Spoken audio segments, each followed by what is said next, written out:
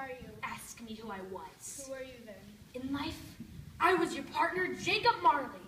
The ghost sat down on the opposite side of the fireplace, as if he were quite used to it. You don't believe in me? I don't. Why do you doubt your senses? Because little things affect them. It might be a bit of beef, a crumb of cheese, a drip of mustard, a fragment of underdone potato. There's more grave than a grave about you, whatever you are. The spirit raised a frightful cry. Ah!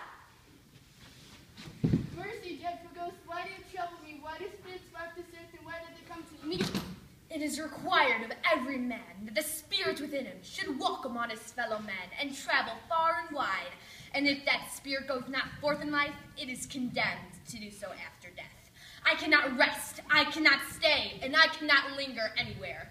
In life, my spirit never walked beyond our counting house. Mark me, my spirit never roamed beyond our money-changing hole and weary journeys that lie before me.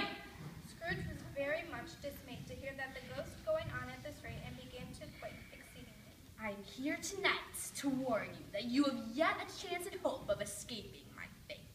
You will be haunted by 3 spirits. Expect the first tomorrow night when the bell tolls 1. Expect the second on the next night at the same hour. And the third upon the next night. And when the last stroke of 12 has ceased to ring, look to see me no more. Scrooge tried to say humbug, but stopped at the first syllable, and being from the